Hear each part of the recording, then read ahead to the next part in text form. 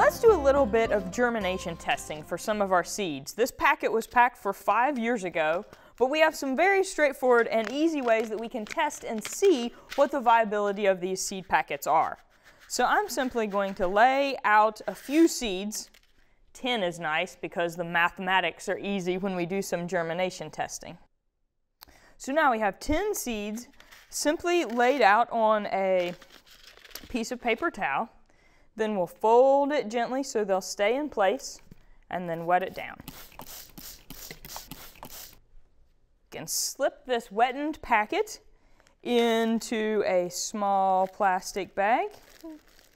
Leave it in a nice warm place. Cucumbers would like at least 70, 75, even up to 80 degrees for good germination. And then we can come back in a few days and test it. It's been a week. Let's come back and see what our germination test was on our cucumber seeds from 2013.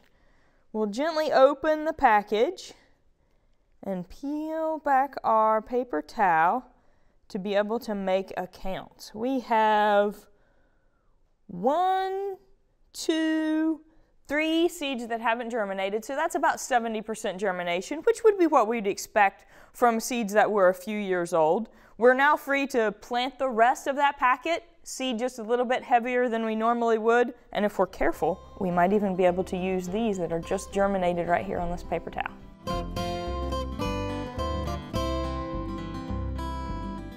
Thanks for watching. We have other quick tips. Just subscribe below.